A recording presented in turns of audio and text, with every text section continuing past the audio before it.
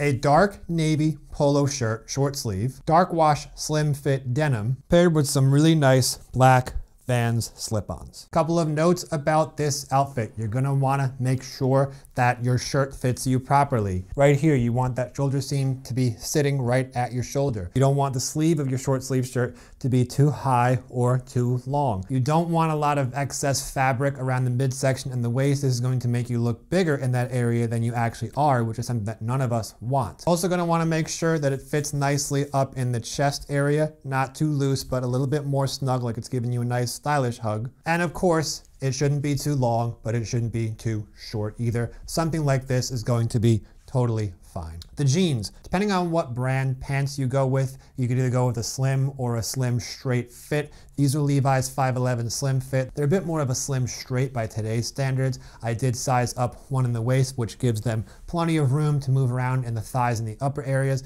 while still being nice and streamlined, not all baggy down by my feet. Now, shoes for this outfit, this is really up to you. I wanted to keep it nice and casual, which is why I went with my all black Vans slip-ons. Now, when it comes to cooler weather, a lot of you are going to be wearing t-shirts rather than polo shirts. Me personally, I don't like wearing t-shirts unless I'm going to the gym or exercising. However, you can still rock a t-shirt and look absolutely amazing.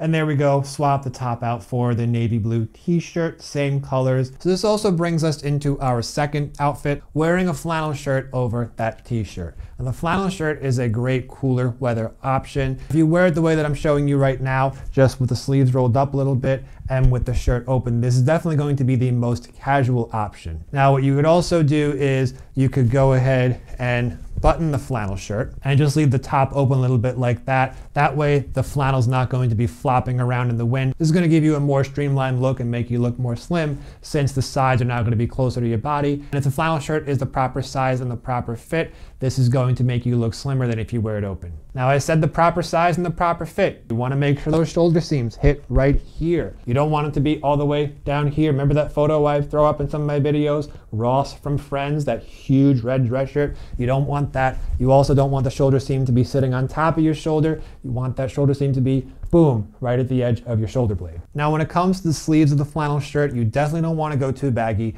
but you don't need to go super tight either, since this is a long sleeve shirt. The tighter that you go, the more restrictive it's going to be, and the less comfortable it's going to be for you to move around. Now, the sleeve on this shirt, you can see I do have a little bit of room, but just when I'm crossing my arms like that, you can see it does start to pull the fabric a little bit. Keeps it comfortable, but it's also slimmer than just a ginormous fitting shirt. And there's also a third way of wearing the flannel shirt. Right now, I just have it half buttoned up. You can button it all the way up and hide your undershirt. That way you don't see it popping up. And now, last year I always wore my flannel shirts like this, pretty much just wore them as buttoned up dress shirts. This is gonna be a great option if you wanna wear it to an after work dinner party, since it's gonna be a lot more casual than a stuffy dress shirt, but it's still gonna look miles better than just a basic t-shirt.